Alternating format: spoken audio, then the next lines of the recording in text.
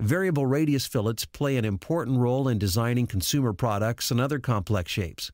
Their simplest application is to create a fillet along an edge that changes in radius from one side to the other. Let's take a look at how to define a fillet like this. Like any other fillet, you start a variable radius fillet by clicking the fillet icon. I'll select the variable radius option in the Property Manager. Notice the full preview option is enabled. This will make it easy to see the effect of some of the options we'll be talking about. I begin by selecting this edge to apply the fillet. A variable radius fillet is defined by assigning radius values to two or more vertices. In this case, you can see two radius flags pointing to either end of the edge I selected. Neither of them has been assigned a value, as you can see.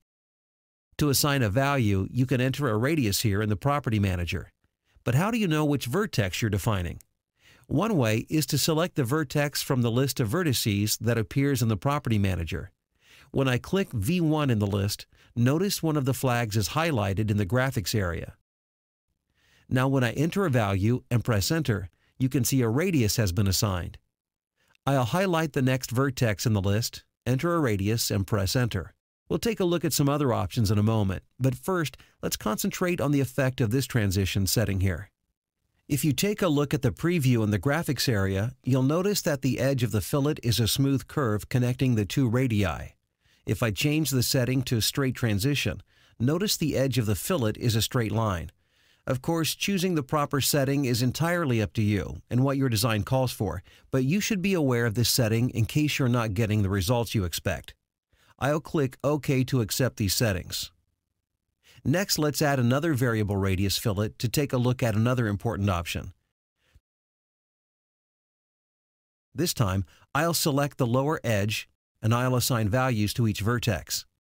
Notice that instead of entering values in the Property Manager like I did before, I'll double-click the flags in the graphics area to specify each radius. After entering a value, I'll press Enter to see a preview.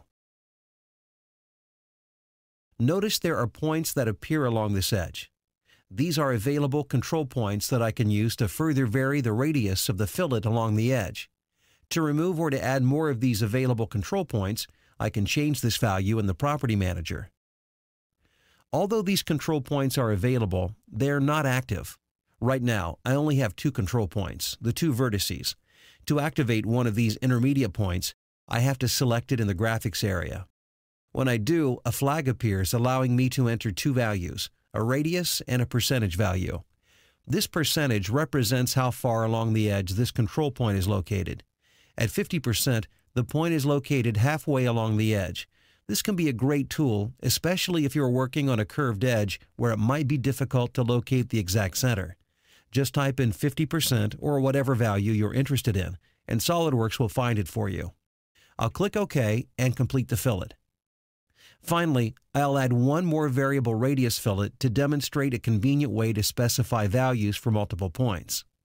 I'll click the fillet icon and select variable radius for the fillet type, and I'll select this edge. Notice that because tangent propagation is enabled, one fillet will propagate all around. However, if I don't select the other edges, I won't be able to specify values at these other points. To enable these points, I'll select each edge, and you can see each point will have a flag for me to specify a value. This is when it can be convenient to use the Set Unassigned and Set All button in the Property Manager. Suppose I want every point to have a radius of 0.1, except two of these points. Well, rather than double-clicking each flag to enter a value, I can enter the 0.1 value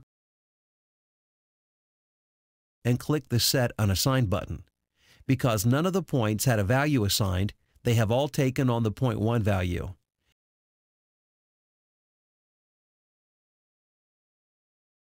If you wish to make a change that affects all of these points, you can enter a value, 0.25 in this case, and click Set All. This will cause even the already assigned values to change. Finally, I'll double-click a couple of points and change their values. Then click OK to complete the fillet.